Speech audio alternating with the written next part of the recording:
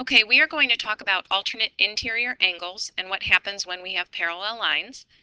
So if two parallel lines are cut by a transversal, then each pair of alternate interior angles is congruent. And the hint on finding alternate interior angles is to look for a Z.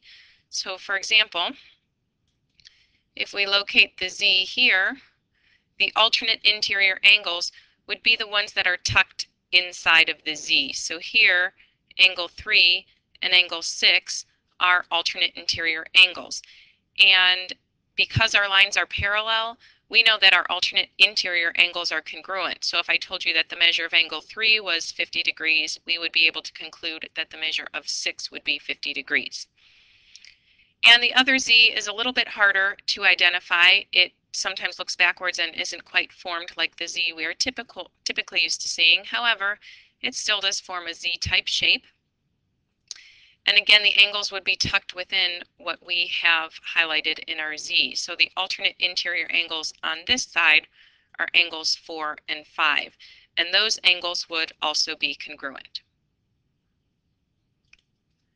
Okay, let's take a look at another type of angle. Here, we're going to talk about consecutive interior angles. And we have a theorem that states if two parallel lines in a place are cut by a transversal, then consecutive interior angles are supplementary. And remember, supplementary means that they equal 180 degrees. Now, to help you find consecutive interior angles, you're typically looking for C-type shapes. So it could be a backward C, or a forward C, and let's go ahead and take a look here. So finding C-type shapes in this example would be 3 and 5 are consecutive interior angles. Consecutive meaning they are in a row on the same side of the transversal. So here we know that the measure of angle 3 plus the measure of angle 5 would have to equal 180 degrees. And we can also take that and try and identify the C in the other direction,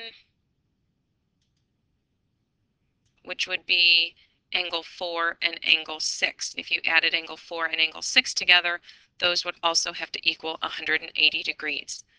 So now we've talked about some different kinds of interior angles. Let's go ahead and look at an example of what we should be able to do. Here we have that line M is parallel to line N, and that the measure of angle 3 is 70 degrees. So we know that this angle here is 70 degrees. The question is asking us to find the measure of angle 5 and the measure of angle 6. Well, first let's go ahead and look at the measure of angle 5 compared to the measure of angle 3. So if we sort of highlight angle 5 and angle 3, those are consecutive interior angles, which means they have to add up to 180 degrees. So we know that the measure of angle 3 plus the measure of angle 5 has to equal 180. Okay, now we can just go in. We know some of the measurements here. Measure of angle 3 is 70 degrees plus the measure of angle 5 is equal to 180. So to solve for the measure of angle 5, you would simply subtract 70 degrees from both sides.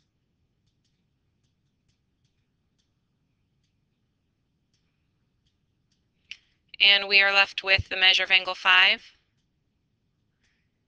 equal to 180 minus 70, which is 110 degrees. So we now know the measure of angle 5 is 110 degrees. Now what we can also do is look for the measure of angle 6. Looking for the measure of angle 6 compared to angle 3. So if we highlight angle 3 there, and in the same sense highlight angle 6, those form a Z, so those are alternate interior angles.